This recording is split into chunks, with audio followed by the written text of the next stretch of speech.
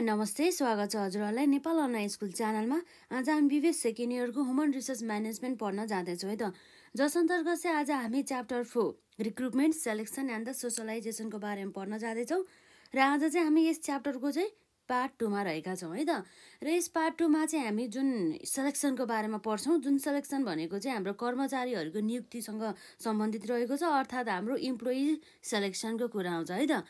र हामीले यसभन्दा अघिका क्लासेसमाहरूमा जुन रिक्रुटमेन्टको बारेमा पढेका थियौँ र साथै यो रिक्रुटमेन्टका चाहिँ हाम्रो मेथड्सहरू है त। मेथड्स अफ रिक्रुटमेन्टमा हामीले इन्टर्नल मेथड, जस अन्तर्गत जब पोस्टिङ र नम्बर बीमा हाम्रो इम्प्लोइ रिफरल, त्यसै गरी प्रमोसन, त्यसै गरी हाम्रो ट्रान्सफर है त। र हाम्रो एक्सटर्नल मेथड अन्तर्गत चाहिँ हाम्रो इलेक्ट्रोनिक मिडिया र प्रिन्ट मिडिया यसरी चाहिँ रहेको छ।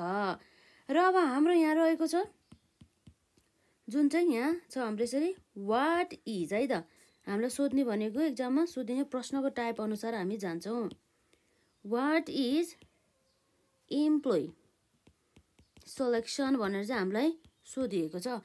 इम्प्लोइ सेलेक्सन भनेको के हो र यसका प्रकारहरू, अर्थात् explain the different types of selection भन्ने कुरा छ है त। Different type of selection test यदि गरे बापत चाहिँ हाम्रो 4 + 5 = 10 मार्क्स गरेर चाहिँ सोध्ने गरिन्छ।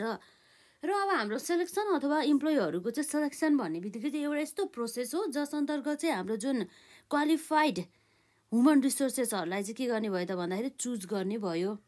र जुन हामीलाई एप्लिकेसनहरू आएको हुन्छ रिक्रुटमेन्टको टाइममा है त, रिक्रुटमेन्टको टाइममा चाहिँ हामीलाई जुन क्यान्डिडेटहरूले चाहिँ एप्लिकेसन पठाएको हुन्छ हो, त्यो अप्लाइड गरिएका क्यान्डिडेटहरूमध्ये चाहिँ हामीले आफूलाई सुइटेबल अथवा आवश्यकता अनुसार चाहिँ त्यो इम्प्लोइहरूलाई चाहिँ सेलेक्ट गर्ने गरिन्छ है त। र धेरै स्टेप्सहरू फलो गरिसकेपछि जसमा चाहिँ हाम्रो सर्ट लिस्टेड हुन्छ र लास्टमा हाम्रो फाइनली सेलेक्टेड हुने गर्दछ एउटा सुइटेबल क्यान्डिडेट। त्यो भ्याकेन्सी हामीले जुन पोस्ट गरेको हुन्छ भ्याकेन्सी पोस्ट अनुसार चाहिँ सुइटेबल हुने क्यान्डिडेट्सहरूलाई चाहिँ सर्ट लिस्टेड पछि फाइनली सेलेक्टेड चाहिँ गर्ने गरिन्छ। र मेन यो सेलेक्सन गर्नुको मेन उद्देश्य भनेको चाहिँ, मेन गोल भनेको चाहिँ राइट पर्सनलाई राइट पोस्टमा चाहिँ पोस्टिङ गर्नु, जबमा चाहिँ प्लेसिङ गर्नु भनेर चाहिँ बुझ्ने गर्दछ है त।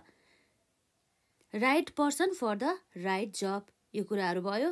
र यस अन्तर्गत चाहिँ विशेष गरी कुन इम्प्लोइहरू अथवा कुन इम्प्लोइ भन्दा पनि कुन हाम्रो जुन क्यान्डिडेटहरू हुन्छन् अथवा एप्लिकेन्ट्सहरू हुन्छन् हो, त्यो जुन निवेदकहरू भन्छ जसलाई है, त्यो निवेदकहरूलाई चाहिँ कुन निवेदकहरूलाई चाहिँ सेलेक्ट गर्ने, कसलाई रिजेक्ट गर्ने भनेर चाहिँ दुवै कुराहरूमा चाहिँ कन्सर्न रहने गर्दछ। सबैलाई सेलेक्सन गरेर पनि भएन र सबैलाई रिजेक्ट गरेर पनि भएन है त। कसैलाई सेलेक्सन गर्नु पर्यो र कसैलाई रिजेक्सन गर्नुपर्ने भयो।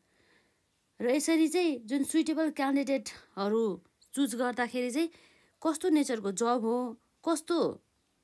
जब हो, भन्नुको साथसाथै त्यो नेचरका वर्कहरू सम्पादन गर्नको लागि कस्तो टाइपको नलेज चाहिन्छ, कति वर्षको एक्सपिरियन्स चाहिन्छ, कुन सेक्टरमा नलेज भएका व्यक्ति चाहिन्छ, सबै कुराहरू चाहिँ ध्यानमा राखेर चाहिँ यसरी क्यान्डिडेटहरूलाई चाहिँ सर्ट लिस्टेडबाट चाहिँ सेलेक्ट गर्ने गरिन्छ है त। भने चाहिँ यसको अर्थ हाम्रो लेखिहाल्नु यसमा। सेलेक्सन भन्ने बित्तिकै के रहेछ भन्दा, selection is a process by which है त, is a process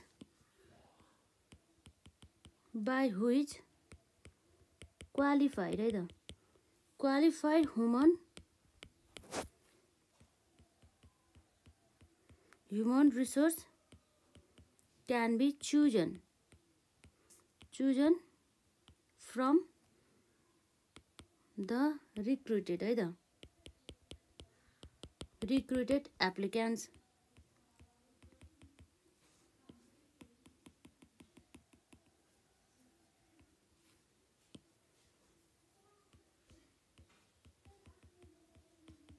एप्लिकेन्ट्स भन्ने कुरा चाहिँ रहेको छ।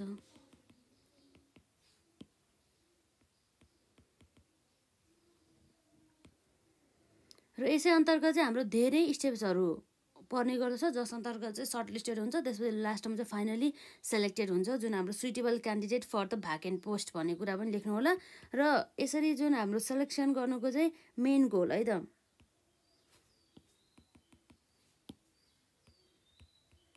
Main goal of selection, main goal of selection is to choose है त, is to choose the right person है त, राइट पर्सन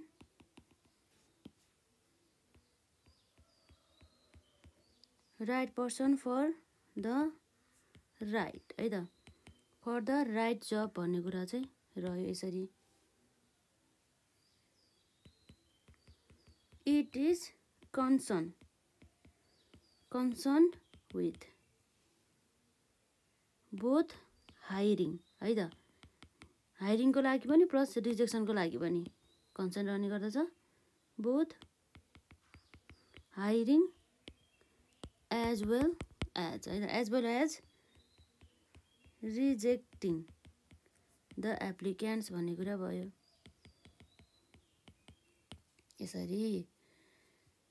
यसरी चाहिँ हामीले एउटा सेलेक्सन भनेको डेफिनेसन चाहिँ हामीले पढिहाल्यौँ। यसमा फर्दर कुराहरू पनि हजुरहरूले एड गर्न सक्नुहुनेछ।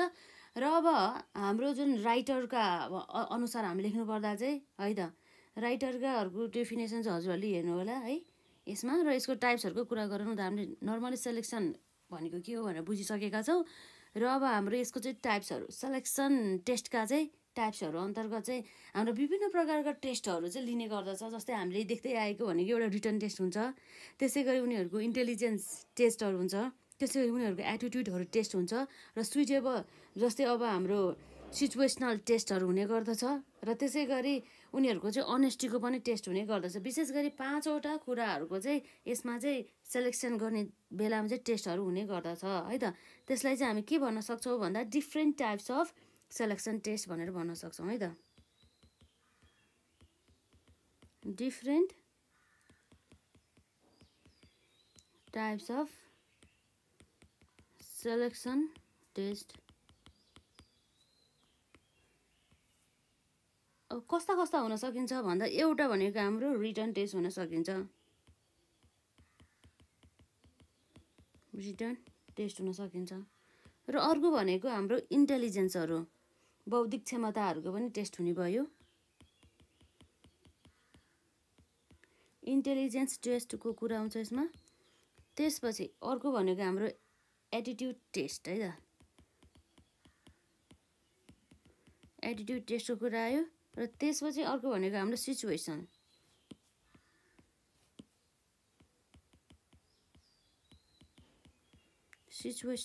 टेस्टको कुरा आउँछ। र नम्बर ईमा चाहिँ अर्को हाम्रो अनेस्टी टेस्ट, अनेस्टी टेस्ट इत्यादि भयो है त। र रिटन टेस्ट भन्ने बित्तिकै चाहिँ यसमा चाहिँ लिखित रूपमा गरिने एउटा जुन हाम्रो टेस्ट भनेर बुझ्न सकिन्छ। यो चाहिँ विशेष गरी चाहिँ धेरै जुन अर्गनाइजेसनहरूले चाहिँ यसरी इम्प्लोइहरू सेलेक्सन गर्दाखेरि चाहिँ मोस्टली चाहिँ युज गर्ने गरिन्छ। र यस्ता जुन रिटन टेस्टहरूमा चाहिँ क्वेसनहरू चाहिँ जस्तै जेन्डर नलेजसँग सम्बन्धित र साथसाथै त्यो जबको लागि चाहिँ सम्बन्धित रहेका कन्सेप्टहरूसँग सम्बन्धित चाहिँ क्वेसनहरू चाहिँ सोधिने गरिन्छ है त।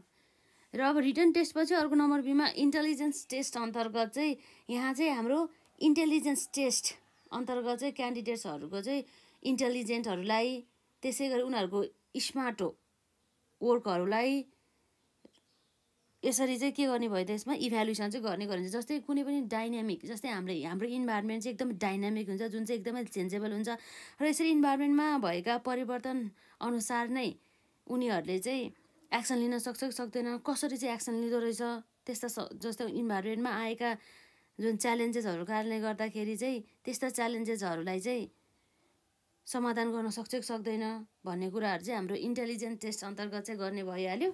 र त्यसपछि अर्को भनेको हाम्रो एटिट्युड टेस्टको कुरा आउँछ। एटिट्युड भन्ने बित्तिकै चाहिँ यो इम्प्लोइहरूको चाहिँ एउटा व्यवहार अथवा उनीहरूको पर्सनालिटीको बारेमा चाहिँ झल्काउने गर्दछ। जस्तै उनीहरूले चाहिँ ओभरटाइम गर्न सक्ने क्षमताहरूलाई पनि इभ्यालुएसन गर्ने गरिन्छ र उनीहरूले चाहिँ कुनै पनि काम अथवा उनीहरूको ड्युटीहरू चाहिँ गर्दाखेरि चाहिँ उनीहरूले कतिको आफू जिम्मेवार भएर चाहिँ काम गर्छ भनेर इभ्यालुएसन गर्ने र उसको रेस्पोन्सिबिलिटीलाई चाहिँ उसले कसरी चाहिँ निभाउने गर्दछ भनेर चाहिँ टेस्ट गर्ने काम चाहिँ गर्ने गर्दछ। यसमा चाहिँ इम्प्लोयरहरूको हार्डवर्कदेखि लिएर उनीहरूको डेडिकेसनहरूलाई पनि यसमा चाहिँ इभ्यालुएसन गर्ने काम गर्छ है त। र त्यसपछि अर्को सिचुएसनल टेस्ट भन्ने बित्तिकै विशेष गरी चाहिँ अब यसमा चाहिँ अब एउटा एप्लिकेन्ट्सले चाहिँ एउटा स्पेसिफिक जब सिचुएसनलाई चाहिँ कसरी चाहिँ ह्यान्डल गर्न सक्छ भन्ने कुरा चाहिँ यसमा चाहिँ इभ्यालुएसन गर्ने काम गर्दछ। र एउटा सिचुएसन दिन्छ र त्यो सिचुएसनमा चाहिँ इम्प्लोयरले चाहिँ कसरी चाहिँ आफूले बिहेभ गर्छ, कसरी त्यसलाई फेसेस गरेर चाहिँ अगाडि बढ्छ भनेर पनि इभ्यालुएसन गर्ने नै भइहाल्यो है त। र त्यसै गरी अब अनेस्टी टेस्ट भन्ने बित्तिकै चाहिँ यो कुनै पनि जबमा र कुनै पनि अकुपेसनहरूलाई सम्पादन गर्दाखेरि चाहिँ उनीहरूको चाहिँ अनेस्टीको लेभल चाहिँ कति छ त, उनीहरूलाई ट्रस्ट गर्न सकिन्छ कि सकिँदैन, ट्रस्ट गर्न योग्य व्यक्ति हो कि होइन त भनेर पनि यसमा चाहिँ इभ्यालुएट गर्ने गर्दछ। र यसरी सबै आफ्नो जबको बारेमा सबै इन्फर्मेसन चाहिँ कम्पनीले चाहिँ एउटा इम्प्लोइलाई विश्वास गरेर सबै इन्फर्मेसन दिनुपर्ने हुँदाखेरि चाहिँ त्यो इम्प्लोइले चाहिँ त्यो इन्फर्मेसनहरूको चाहिँ मिसयुज नगरोस् र त्यो जुन एकदमै इम्पोर्टेन्ट सिक्रेट कुराहरूलाई चाहिँ सिक्रेसीमा नै मेन्टेन गरेर राखोस्, एउटा कन्फिडेन्सियलिटी मेन्टेन गरोस् भन्ने चाहिँ उद्देश्य चाहिँ रहेको हुन्छ है त। र यसरी हेर्दाखेरि हाम्रो यहाँ वाट इज है त, what is employee selection, explain the different types of selection test अन्तर्गत चाहिँ हामीले हेर्दाखेरि selection is a process by which qualified human resource can be chosen from the recruited applicants र main goal of selection is to choose the right person for the right जब भन्ने कुरा छ। र it is concern with both hiring as well as रिजेक्टिङ the applicants. र different types of selection test अन्तर्गत चाहिँ number एमा return test, number बीमा intelligent test, र नम्बर सीमा एटिट्युड टेस्ट, र नम्बर डीमा सिचुएसनल टेस्ट, र नम्बर ईमा अनेस्टी टेस्टको कुरा आउँछ। र यति कुरा हामीले पढिसकेपछि अरू फर्दर कुराहरू त हजुरहरूले लेख्न नै सकि नै हाल्नुहुन्छ है त। मेन कुरा यति चाहिँ थाहा हुनु पर्यो, यसमा हजुरहरूले चाहिँ एडिसन गर्दै लेख्नु होला। यो कुरा भयो जुन हाम्रो इम्प्लोइ सेलेक्सनदेखि लिएर हाम्रो टाइप्स अफ द सेलेक्सन टेस्टको कुरा भइहाल्यो है त। अब इम्प्लोइ सेलेक्सन पछि चाहिँ अब हाम्रो एउटा सोसलाइजेसनको कुरा पनि आउँछ र हजुरहरूले चाहिँ जुन सोर्सेस अफ द रिक्रुटमेन्टलाई चाहिँ मजाले एकदम ध्यान दिनु होला। हामीले यसभन्दा अगाडिका क्लासेसमा पढेका थियौँ, त्यो एकदमै इम्पोर्टेन्ट रहेको छ। सोसलाइजेसन है त, सोसलाइजेसन पनि हामीले नेक्स्ट क्लास नै पढ्दा पनि भइहाल्यो। सेलेक्सन प्रोसेस है त। र अब हामीले जुन सेलेक्सन प्रोसेससँग सम्बन्धित रहेर चाहिँ एउटा हाम्रो फेजेसहरू हुन्छ नि, कसरी चाहिँ हामीले सेलेक्सन गर्छौँ भन्ने कुरा पनि हामीले सुरुमा हामीले के गर्छ त भन्दाखेरि एप्लिकेसन फर्महरूलाई चाहिँ इभ्यालुएसन गर्छौँ। त्यसपछि हाम्रो प्रिलिमिनरी इन्टरभ्यूको कुरा आउँछ, त्यसपछि सेलेक्सन टेस्टको कुरा आउँछ, त्यसपछि रिफरेन्सेसको कुरा आउँछ, त्यसपछि फिजिकल एक्जामिनेसन हुन्छ, लास्टमा फाइनल इन्टरभ्यू हुन्छ र त्यसपछि हाम्रो इम्प्लोयरलाई चाहिँ सेलेक्सन गर्ने गरिन्छ। जम्मा चाहिँ हाम्रो फेजेस भनेको 6वटा चाहिँ हुने गरिन्छ। त्यो पनि एकपल्ट हेरि नै हालौँ, इम्पोर्टेन्ट नै रहेको छ।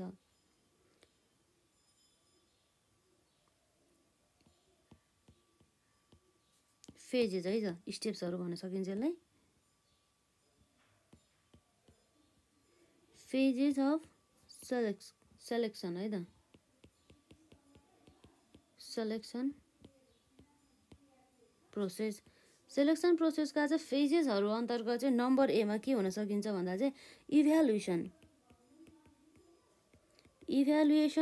Of application form. सुरुमा त एडभर्टिजमेन्ट गर्ने भइहाल्यो, त्यो जुन भ्याकेन्सीहरू चाहिँ अनाउन्स गर्ने भइहाल्यो विभिन्न मिडियाद्वारा। त्यसपछि त्यो भ्याकेन्सी अनुसार चाहिँ हामीलाई चाहिँ एप्लिकेन्ट्सहरूबाट चाहिँ एप्लिकेसन फर्महरू चाहिँ आउँछ। त्यो एप्लिकेसन फर्महरू जति पनि आएका हुन्छन् त्यो एप्लिकेसन फर्महरूलाई चाहिँ एउटा इभ्यालुएसन गर्ने। त्यो एप्लिकेसन फर्ममा चाहिँ कस्ता व्यक्तिले कति नलेज भएका र उनीहरूको चाहिँ उनीहरूले चाहिँ जुन एक्सपेक्ट गरेका स्यालेरीहरू इत्यादिलाई चाहिँ मध्यनजर गर्दा चाहिँ उनीहरूले चाहिँ त्यो एप्लिकेसन फर्महरूलाई पनि के गर्ने भयो त एउटा इभ्यालुएसन गर्ने भयो र उनीहरूले चाहिँ जुन एप्लिकेसनहरूको चाहिँ एप्लिकेसनबाट चाहिँ है त एप्लिकेन्ट्सहरूको चाहिँ एप्लिकेसनबाट चाहिँ विभिन्न इन्फर्मेसनहरू चाहिँ थाहा पाउने गर्छ। त्यस्तै गरी उनीहरूको पर्सनल डिटेल भयो, जस अन्तर्गत चाहिँ उनीहरूको एड्रेस भयो, टेलिफोन नम्बर भयो, त्यसै गरी उनीहरूको म्यारिटल स्ट्याटसको कुरा आउँछ, एजुकेसनल क्वालिफिकेसन कुरा आउँछ र उनीहरूले काम गरेको हिस्ट्रीहरू, वर्क हिस्ट्रीहरूको कुरा आउँछ, उनीहरूले लिएको ट्रेनिङहरूको बारेमा आउने गर्दछ। र जुन एप्लिकेसन लेटरसँग चाहिँ उनीहरूले जति पनि बायोडाटाहरू पठाएको हुन्छ त्यसैको आधारमा चाहिँ उनीहरूले चाहिँ एप्लिकेसन फर्मलाई चाहिँ इभ्यालुएसन गर्छ र त्यो एप्लिकेसन फर्म मध्ये चाहिँ उनीहरूलाई जुन चाहिँ सुइटेबल लाग्छ जुन जब पोस्टको लागि उनीहरूलाई चाहिँ जस्तै अब के गर्नुभयो त भन्दा चाहिँ फर्स्ट फेजको लागि प्रिलिमिनरी इन्टरभ्यूको लागि चाहिँ बोलाउने गर्दछ भन्ने कुरा भयो त। र यसरी सेलेक्सन प्रोसेस अन्तर्गत सुरुमा इभ्यालुएसन अफ एप्लिकेसन फर्म पश्चात है त नम्बर बीमा चाहिँ यहाँ चाहिँ हाम्रो फाइनल इन्टरभ्यू नभएर चाहिँ सुरुको त है त यो इन्टरभ्यू भनेको प्रिलिमिनरी इन्टरभ्यू।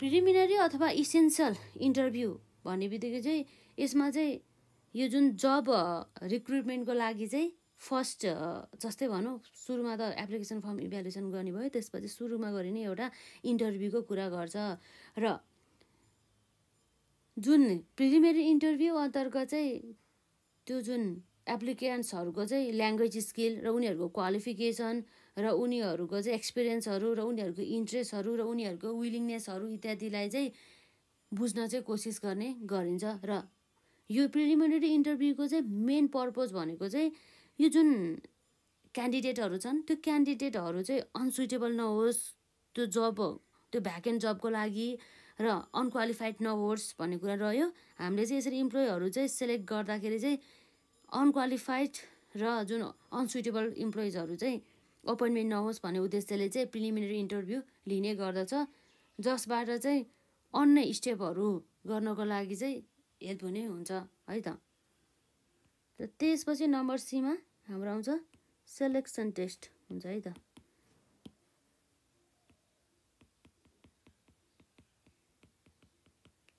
सेलेक्सन टेस्ट है त। सेलेक्सन टेस्ट चाहिँ विशेष गरी चाहिँ जुन इम्प्लोइहरूको चाहिँ क्वालिफिकेसनहरूलाई चाहिँ थाहा पाउनको लागि उनीहरूको एटिट्युडदेखि लिएर उनीहरूको स्किल्सहरूलाई मेजर गर्नको लागि चाहिँ सेलेक्सन टेस्ट गर्ने गर्दछ। र मेन सेलेक्सन टेस्ट अन्तर्गत चाहिँ गर्ने भनेको चाहिँ उनीहरूको इन्ट्रेस्टको लागि इन्ट्रेस्ट टेस्ट गर्ने भयो, त्यसै गरी उनीहरूको चाहिँ एप्टिट्युड टेस्ट गर्ने भयो, उनीहरूको चाहिँ अनेस्टी टेस्ट गर्ने भयो, उनीहरूको पर्सनालिटी टेस्ट गर्ने भयो है त। यसमा चाहिँ के गर्छ भन्दा एप्टिट्युड टेस्ट, त्यसै गरी उनीहरूको चाहिँ अनेस्टी टेस्ट, त्यसै गरी चाहिँ उनीहरूको पर्सनालिटी टेस्ट र त्यसै गरी उनीहरूको इन्ट्रेस्ट टेस्ट है त। त्यसै गरी उनीहरूको सिचुएसनल टेस्ट चाहिँ गर्ने गरिन्छ है त। यो कुराहरू भयो फेजेस अफ सेलेक्सन प्रोसेस। र नम्बर डीमा सेलेक्सन टेस्ट पछि रिफरेन्सहरू चाहिँ चेक गर्ने भयो है त।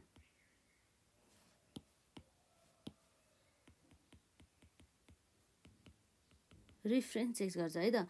यो reference the main functions of a reference is to provide confirmation that the confirmation provided by the candidate is true भन्ने कुरा रहेको छ। अर्थात् जति पनि एप्लिकेसन बुझाउने बेलामा उनीहरूले इन्फर्मेसन दिएका हुन्छन् त्यो इन्फर्मेसनहरू चाहिँ अब फेक हो कि सही हो कि, जस्तै उनीहरूले जुन म चाहिँ यति एक्सपिरियन्स भएको छ र यति मैले चाहिँ यति लेभल अफ एजुकेसन चाहिँ मैले प्राप्त गरेको छु भनेर जति पनि लेखेको हुन्छ र उनीहरूको नेमहरू एड्रेसहरू जति पनि लेखेको हुन्छ हो त्यो चाहिँ सही हो कि गलत हो भनेर इभ्यालुएसन गर्ने काम चाहिँ हाम्रो रिफरेन्स चेक अन्तर्गत चाहिँ गर्ने भइहाल्यो। र त्यो क्यान्डिडेटको चाहिँ ब्याकग्राउन्डदेखि लिएर उनीहरूको क्यारेक्टरहरू चाहिँ चेक गर्ने गरिन्छ। सेलेक्सन डिसिसन गर्नुभन्दा अगाडि चाहिँ उनीहरूले दिएको इन्फर्मेसन चाहिँ सही हो कि होइन प्रुफ भनेर चाहिँ एउटा प्रुफ गर्ने एउटा स्टेप हो है त यो नम्बर डीको चाहिँ। र त्यसपछि नम्बर ईमा रहेको छ हाम्रो फिजिकल एक्जामिनेसन।